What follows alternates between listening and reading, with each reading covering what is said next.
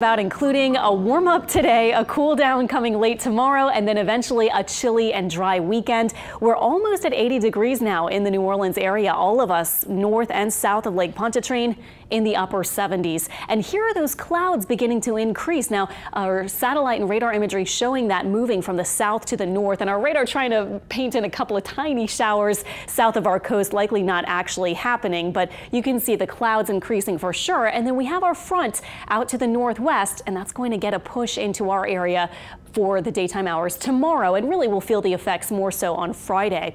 Today we'll say highs around 80 or so. Our temperatures through the afternoon and evening mainly in the 70s, eventually falling through the 70s into the 60s for our overnight lows, with those increasing clouds through the day today and tonight. So starting tonight and through the overnight hours, you can see we might have a shower or two early tomorrow, but our rain for tomorrow doesn't look really substantial or significant. Now, our model is showing some showers here and there, but again, I don't think it'll be anything more than a brief shower, just kind of that nuisance sort of shower activity if you do run into that while you're driving or something like that. 5 p.m. tomorrow, we're in the 60s to about 70 degrees, and then we will start to see clearing skies as we move into tomorrow night and Friday, and that's good news for us because, of course, we have our partial lunar eclipse. So these are the kind of details for it. We're moving from this position to this position through the night. So it will start at about 1:18 a.m. is when it really begins, and you'll notice it into the 2 a.m. hour.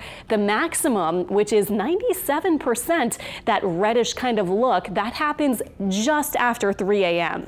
So I'm not sure if you're going to wake up early for this one or if you're just going to stay up late for this one, but at 3 a.m. is when it happens, and then it will progress and it finally comes to an end just before 5 a.m. So even if you get up early around 4:30, you might be able to catch the very, very end of it. And of course, this is what happens when we have this kind of setup. And for me, it's hard to remember. We have so many different types of eclipses: solar, lunar, partial, penumbral sometimes.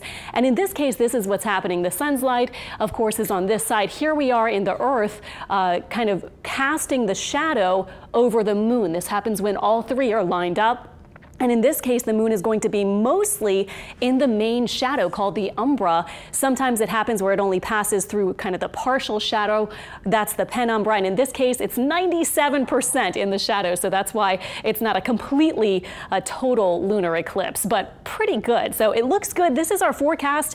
Notice the clouds will be decreasing at the time that we're getting the eclipse. So I think we'll be able to see it, at least, if not, the whole time, at least through some partly cloudy skies. And our temperatures will be much chillier, so if you do make plans to see it, you'll want a coat or jacket and kind of bundle up. North Shore temperatures, you can see, will be in the 40s, and south of the lake will be in the 50s, but likely feeling a little chillier because we'll also have a breeze.